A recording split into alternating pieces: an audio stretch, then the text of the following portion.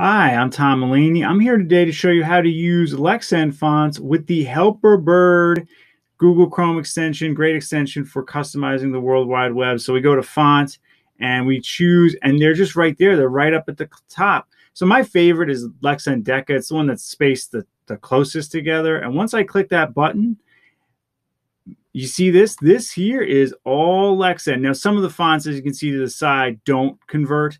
But for the most part, they do, including these here, the menu. That's pretty nice. If I go back to Helperbird and let's say I go to Lexend Zeta, you'll notice the difference in a second. Click Save, and look at that difference. And there you can really see what's been converted to Lexend Zeta and not. You can go a little bit more with the free version here with word spacing.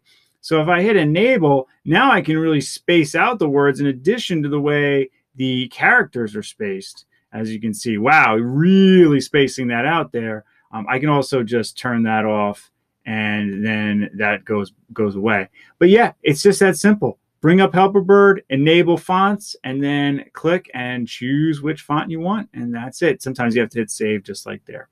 So if you have any questions about this, please comment below or tweet me at Tom E. Mulaney. Please like, share, and subscribe. Thank you so much for watching.